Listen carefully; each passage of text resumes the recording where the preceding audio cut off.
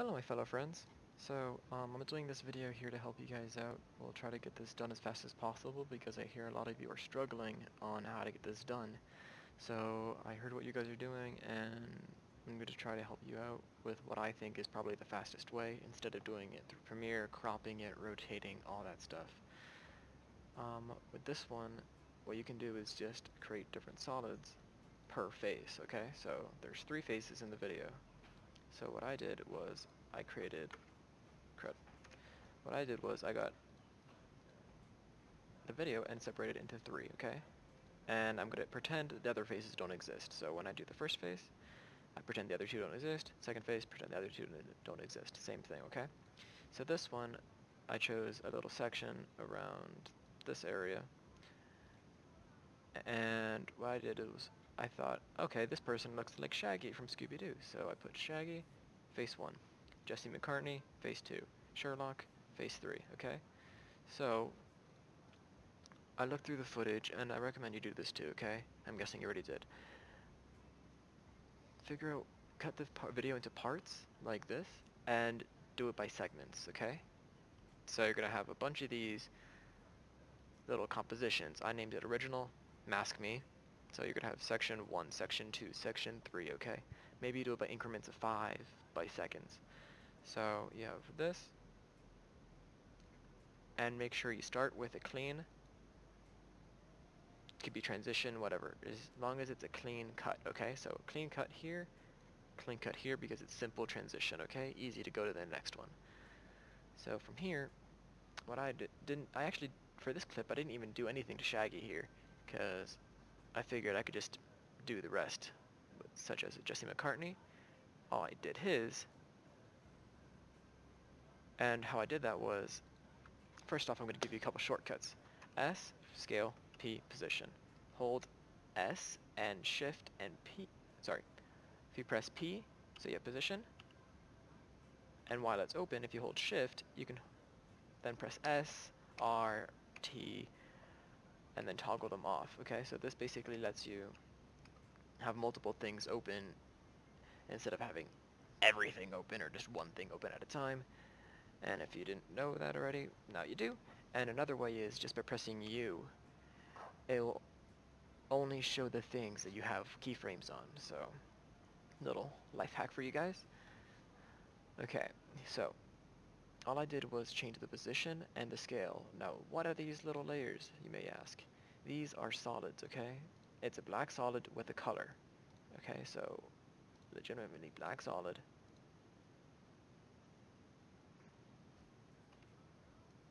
Full on black solid with a color. Reason the color, it's easier to see when you put it to 25%. Okay? So you'd be like, oh, okay, this one is exactly this part here. Perfect, it's beautiful. So that's why I did it like that, okay?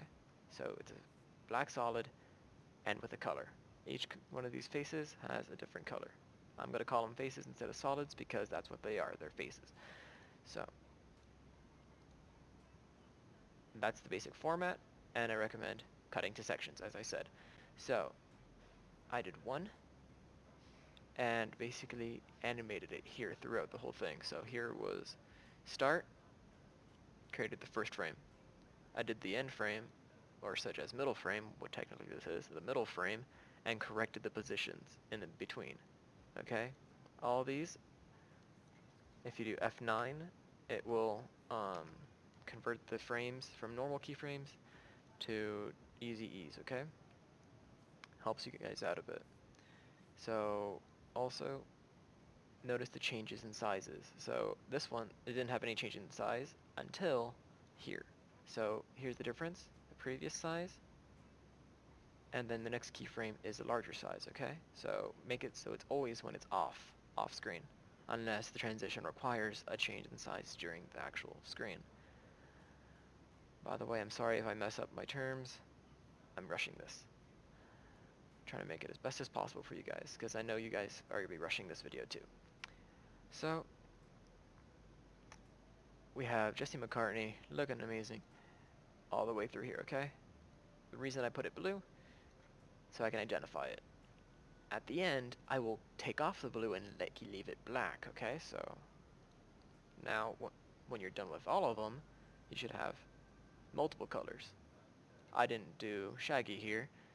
I should have, but I'm lazy. So here, in this segment, I didn't need to. I got through everything without it. Okay?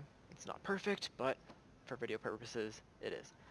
So now what we did So now what we do is we go to the videos that we have these fabulous models. I renamed them again. I'd recommend again do it by sections. So you take the actual one. So we go with Sherlock here. Go up Sherlock, and we see that this is going well. Okay, so but I'm guessing he's not singing at this point. I don't know what these are because I didn't pay attention. So we're gonna pretend he's singing here. And you see the animation go through, okay? So here what I'm going to do is cut it and turn it to a segment. Now if you don't know how to do that, B will create the starting part of your little clip. And I recommend you duplicate before you do this. Then N puts the ending. So shorten it to whatever size you want. Trim to comp by right click and clicking trim to comp. So now we have this little area. Perfect, amazing, beautiful, fabulous. Now we want to make it black. So remove that, and here's the important part, okay? This is what will create your animation. Here you don't have the mode of track matte. Track matte is going to be turning the black into the only thing visible of this layer, since Sherlock here does not actually appear the whole entire time. He only appears in the black area. So alpha matte face Sherlock 3. Okay? He's the third face, and he appears. Wow, fabulous, amazing. Okay, cool. So I realized one tiny little detail that I should have. These faces are not actually exactly to the same scale, so I'm gonna real quick fix that out. I'm gonna select all of these, put them about 25%, so we see their faces. They're totally different sizes, and this is kind of important for you. So try to make them all the same size. Here, this guy, I'm just gonna do the whole face, like general, basing it off Sherlock here. Okay, this guy's head is ginormous, so make it a bit tinier. That's opacity, my mistake.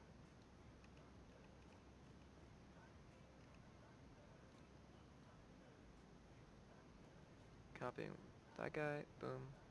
Try to get his eyes and nose and mouth together. That's the keys right there. So about that's good. And this guy here, same thing.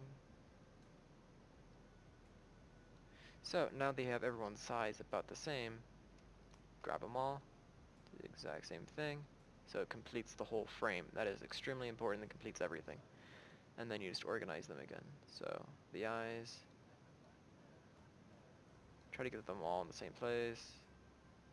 Close enough. So now we enable the face layer, the face solid with the alpha matte. Make everyone perfectly visible to 100%. So we have one. We already have one of these things done. And that is what? I'm guessing 5 minutes. I don't know. I'm not paying attention to this. So we have one of these faces. Sherlock is done. Yay. I'm going to quickly save. Save every couple minutes. That is extremely important. If you do not save, you're going to hate yourself. Now what we're going to do is get the other one from the section. We get Jesse McCartney. Grab him, put him here, put him above Jesse McCartney. Same thing, above, face the solid above the actual video. Alpha matte. Now you're like, oh, there's nothing, I don't see anything. Well, it's still there, but we didn't take off the color. That was a test. Or was it? I just forgot, sorry. And I did it wrong. So we had to go here, Jesse, and raise the opacity, okay? So it's full on black, no color. That's how we like it. Now, there we go. Now we're missing almost nothing here. Just want to make sure everything's good. My timing's off. Oh well. Crap, my timing's really off. Oh.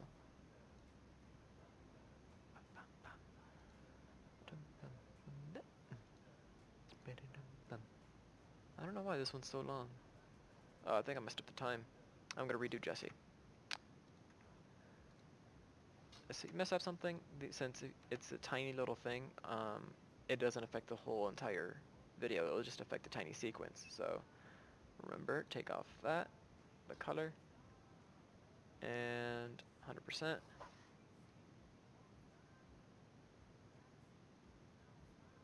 Perfect.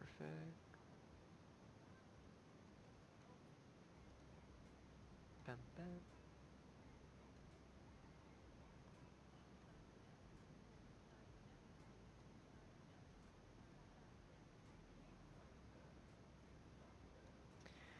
Okay, let's see this.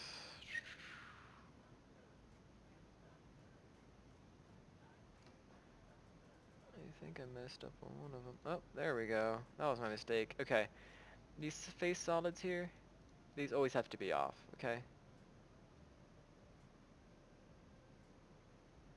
Okay, right now, messed it up, but at least it's the general idea, okay? It's almost to what our goal was. I got a little issue with the timing, but...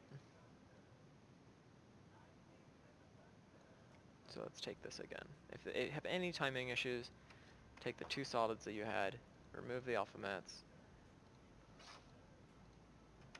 copy the layers that you want, remove everything, make sure they're all 100%.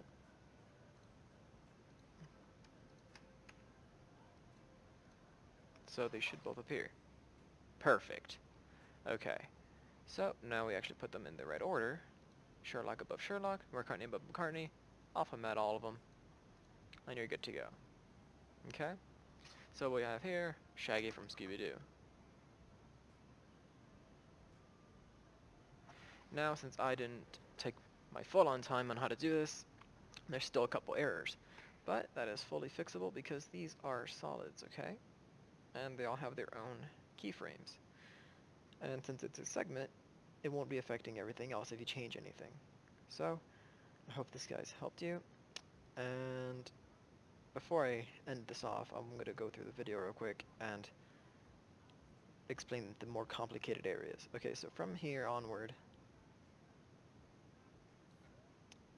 this would be two solids of Jesse McCartney. So Jesse McCartney will have two solids that layer. So I recommend doing a sort of here where you have this thing, instead of having one, you just duplicate it and move it around. So he'll be visible twice. Okay, and then you just animate them both separately. Now here, everything's basically the same. The only time it will start getting a lot more complicated is, for instance, this one here. If you actually look at it, it's not insanely complicated, okay? So what you do see and what you don't see.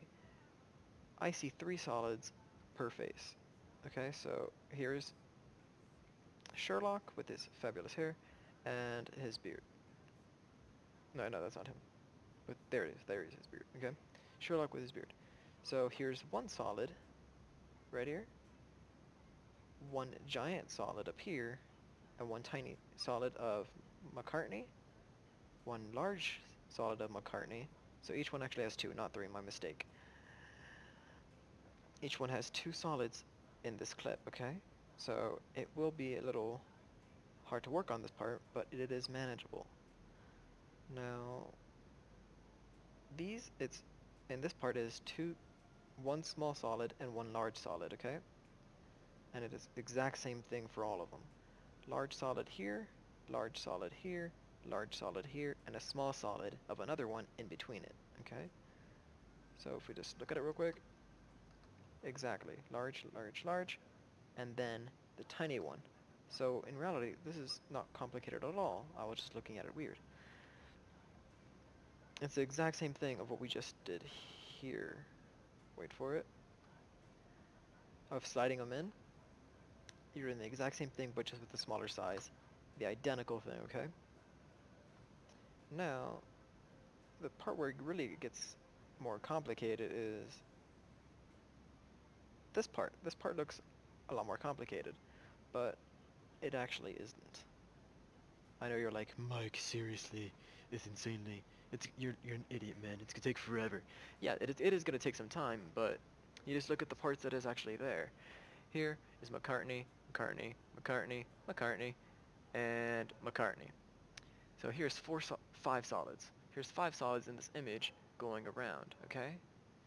Now, what you can do is only do two of the faces and leave the other one alone, okay? So the only ones that are actually moving is McCartney and it seems to be Shaggy. Those are the only two, and Sherlock is by himself. You just leave the image of Sherlock by himself. The only ones that are moving is McCartney and Shaggy. Sherlock is by himself, not moving at all in this footage, so you leave him the same way I left Shaggy here alone, okay? Please do it by sections, it'll help you guys out a lot. Now, another part that will look relatively complicated is this. This here is rotation of a solid and scale. That is literally it, okay? Looks complicated. Rotation of the solid and scale, okay? So it is going to be two solids, again, repeating the exact same thing. Now, this one here is going to be really annoying. So this part here, I would do this with pre-compositions, okay?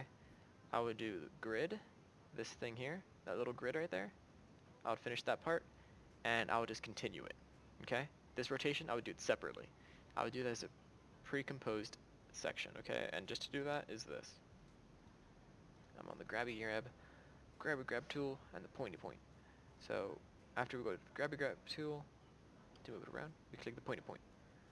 So here we have our solid, pre-compose it, and then from there, that's where you do everything, okay? Leave all the attributes here, it doesn't really matter.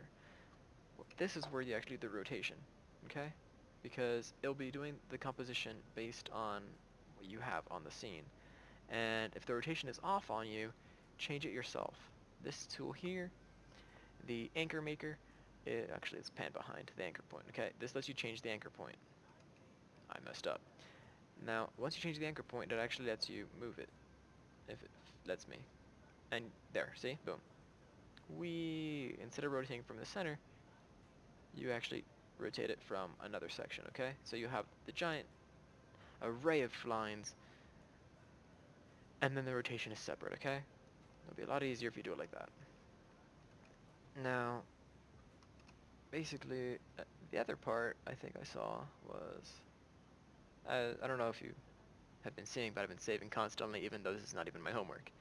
So, bunch of grids of the exact same thing. Scale also. Do the scale after you pre-compose it. So here we have the pre-composed, scale it as well, and then do the rotation as well. So segments, please do it by segments, and then scale and rotate. Now, save all the time. Then,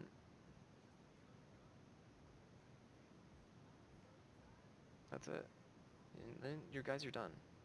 It is time consuming, but hopefully with this, it does not become as time consuming. Hope this helps you guys out. And I'm sorry if this is all choppy in the way I said it and laid it out. I didn't really plan this video as I do my other videos. If you guys want more in depth, I'll happily do it when I'm not doing exams with you guys. Alright. Good luck, guys. Try to sleep.